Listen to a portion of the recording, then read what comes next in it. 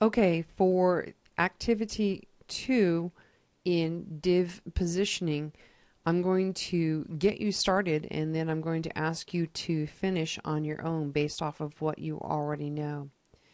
To get started, first off, I have gone ahead and copied and pasted some dummy text into a blank page, but the blank page does have a universal clearing selector and it does have some defaults in terms of the background color and the default font. Again, all per our exercises earlier today.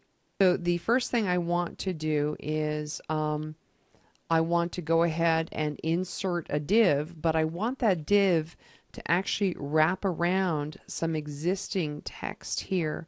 So I'm going to highlight this first paragraph of text.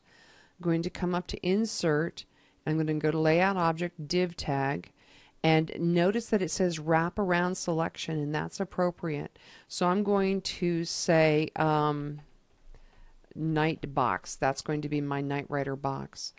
And again, in our previous video, I had you click OK and then go and make the rule later on. However, you don't need to do it that way.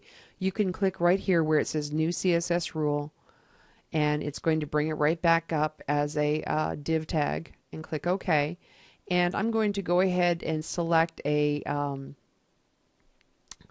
relatively small font here, 0.5 ems. And I'm going to choose,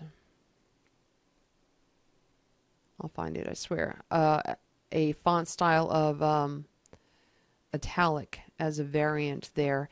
And I'm going to go ahead and choose a color of a dark blue. Doesn't matter what I choose there for our purposes. You may choose anything you want. In this particular case, I want to go ahead and make this box I'm going to say 250 pixels wide, and I'm going to float this box to the left and click OK, and click OK, and there's my tiny little text there, right?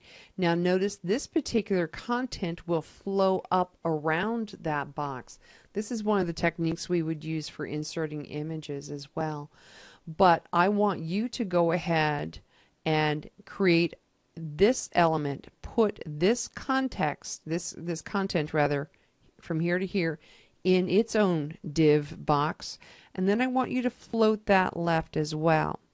To top it all off, I want you to position them side by side and perhaps split the division between the two by maybe 10 pixels, much like we did with the 3-column one.